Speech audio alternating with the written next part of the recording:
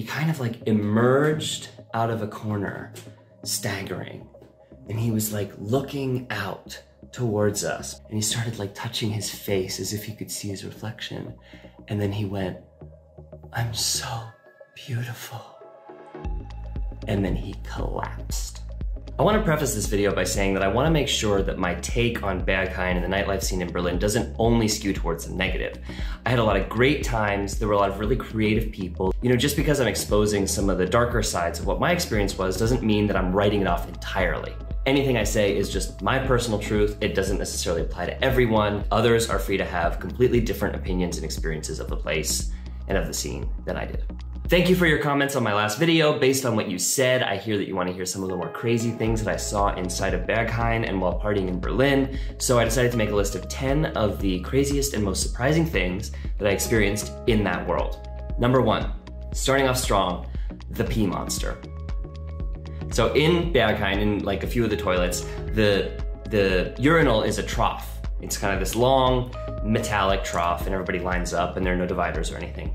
Sometimes when I would go to pee, which already, you know, when you're like on drugs and stuff, it's really difficult to make that happen, for me at least. And sometimes I'd be standing there for so long just kind of waiting and trying to figure out how to make it happen. And then I would see this face appear and just slide into my view down at the bottom of the urinal. And it was this guy and he would be looking up at me with his mouth open. And he would be giving me kind of asking eyes, like asking for permission. And, you know, I guess it's up to the peer whether they want to like indulge this guy's fetish or not. And so you could either like kind of give him a gentle like no thank you or pee on him and in his mouth. Urine still contains the drugs that you've taken. And so the gossip of the town was that that guy was like high as a kite off of the drugs that other people had taken that had passed through their system.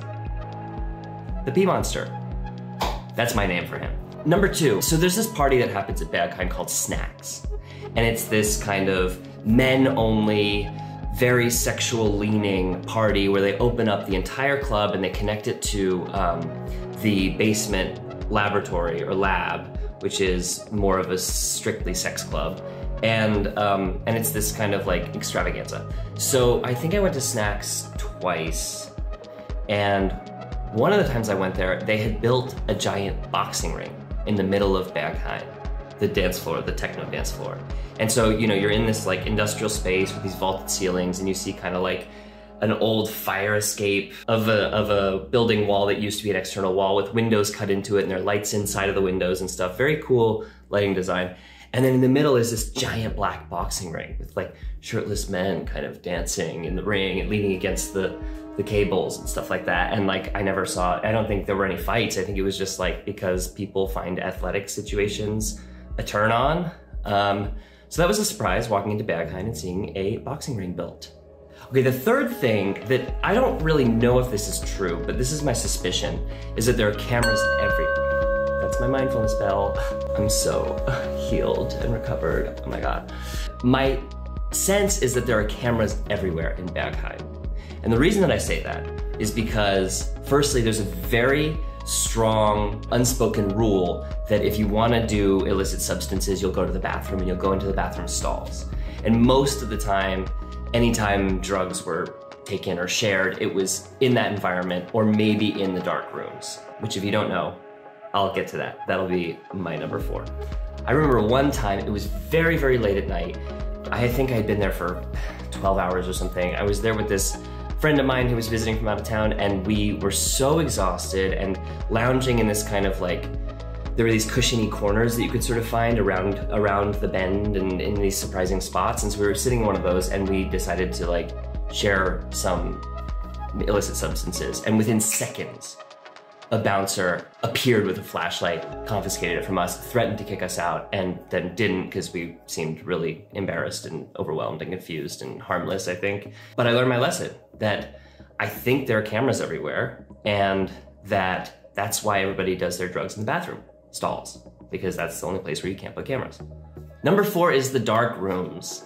So I mentioned that in number 3. If you've never heard of a dark room is like an area of a club that the lights are low usually, and where you can go to have sexual encounters. And they can be different place to place, but often there's sort of like a lube dispenser and condoms hanging around for you to grab, and a lot of people kind of hooking up. And Berghain has a few different areas like that. And so I know since I left, they opened sort of an ambient floor called Säule, I think it's called. But that wasn't open yet when I was there. So on the ground floor, there were kind of these like labyrinthine prison staircases. They really felt like prison staircases. There was chain link fences and concrete benches to sit. And so that was kind of like a makeshift darkroom for a lot of people. And this prison aesthetic really like informed the sort of fetish of that scene. Then on Berghain dance floor, you know, it's this big floor, there's a DJ on one side, there's a bar on one side, there's a staircase on the other side, and under that staircase, between speakers, is this kind of mouth of an entrance to another dark room. And it's this like circuitous tunnel, and it kind of loops around, and there might be like a bare bulb placed here and there, but mostly it's in the dark. I remember seeing people like, you know, taking out their phones and shining the light on the person in front of them to decide visually whether that was somebody they were like attracted to or wanted to hook up with. And then on Berghain dance floor, right outside of the dark room, usually was where all of the like leather daddies would cluster. So it was very much like that kind of portion of the floor would be like 24 shirtless, sweaty, hairy men, like doing the techno march and sometimes like making out. And, you know, sometimes it seemed like they were having a lot of fun, you know, like really out with their friends and chilling. Like it wasn't all scary and threatening or anything like that. There were some good vibes for sure. Number 5 is that there is a thriving deaf community that hangs out in the techno clubs and in Berghain. And I became friends with some of them. And I learned very quickly that techno is a great form of music for people who are hearing impaired because the beat is so physical, the way it pulses through the speakers, that it's possible for people who are deaf to feel the beat very strongly. And so yeah, you might be surprised, there is a thriving deaf community in Berghain. And it was really cool to like get to know them and learn a bit of sign language, and then see them having conversations on the dance floor, which is amazing because you could have conversations over the music because you don't have to hear each other. Number 6 is a crowd favorite. You might have heard it already, especially because Claire Danes, I think, spoke about this when she went on a talk show and talked about Berghain. There is a secret ice cream shop inside of Berghain. And I never knew the rhyme or reason as to when it would be open, but basically on Berghain dance floor, there's this long bar, and then next to the bar, there'd be this little light. And I think it said a word, I think it said open or come upstairs or something, but there was like a light that would be on. And if that light was on, you could go up this little metallic staircase and you'd emerge into this kind of like sheltered little ice cream bar. And there'd be a window where you could buy ice cream and you could order smoothies. I had many of like protein smoothie there because after those long hours, I needed like to replenish my nutrients. You could get coffee there too. The person working behind the counter was always like super surly, which I thought was hilarious because they're serving me like gelato while giving me like a scowl. Sometimes they were nice, but often not. And if you're on Berghain dance floor and you look up, you can actually see, oh, it's this little kind of enclave that's built kind of up close to the ceiling. Maybe it used to be an office when the place used to be a factory. I have no idea. But yeah, number 6, there's a secret ice cream shop. Okay, number 7 is more of an ethos and an attitude than a thing that I saw. Among my friends who were regulars at Berghain, there was this sort of unspoken rule that like, Berghain is a place for you to have a solo odyssey of sorts. And so there was this really strong culture of like, you might show up with certain friends, but you're not gonna stay with them all night. And so, you know, and I remember hearing people talk about like when tourists would visit them, they would have to like train them. Literally, these were the words used. Like I had to train him to be comfortable with me ditching him so that he could like have his own experience.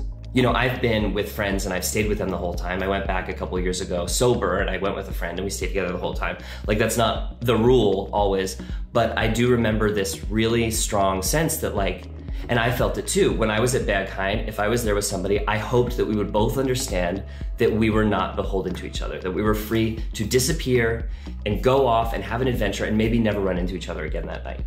maybe I would send a text now and then, like, where are you? But yeah, finding people was impossible. So it was just like, cast myself to the wind and see where the night takes me and have an adventure.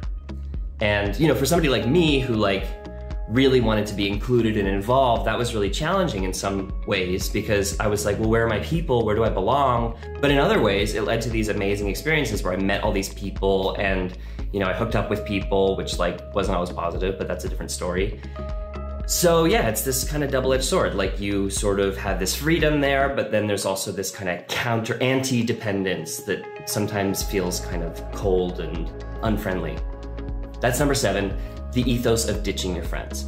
Okay, so number 8 is something that I found very surprising, which is that on Berghain dance floor, the music is not actually that loud.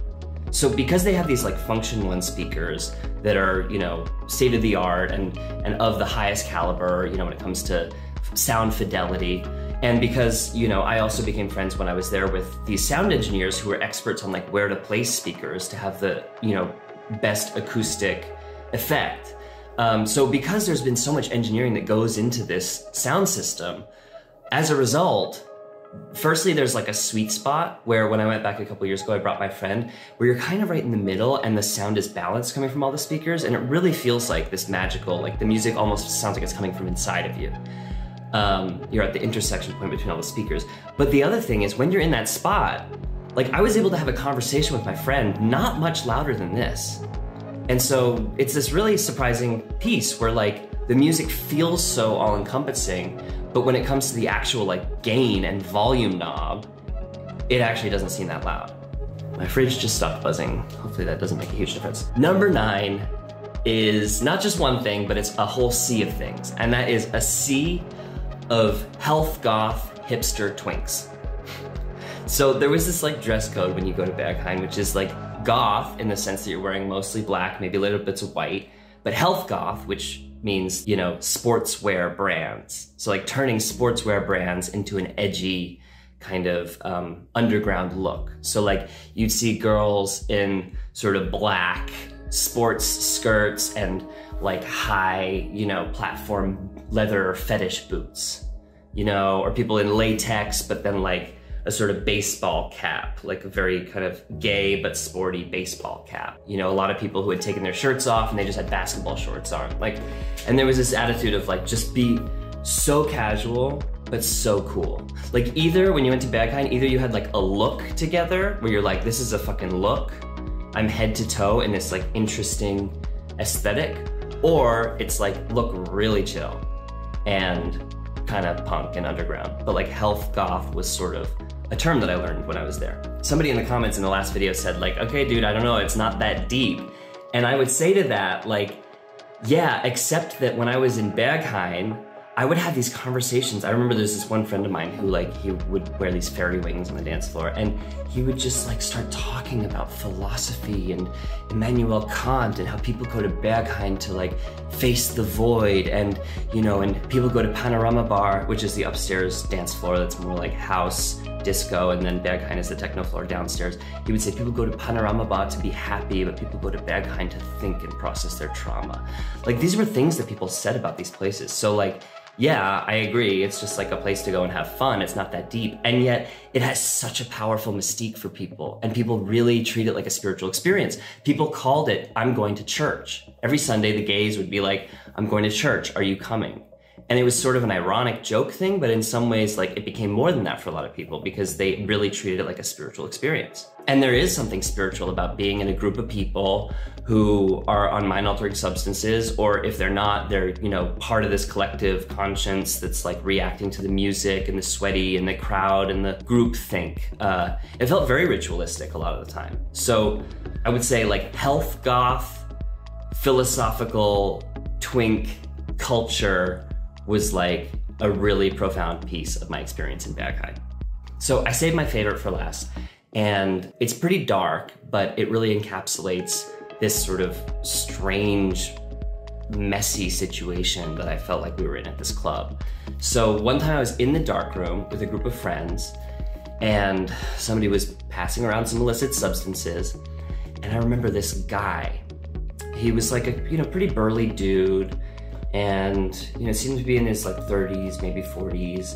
He kind of like emerged out of a corner, staggering, and he was like looking out towards us, but it didn't seem like he could see us.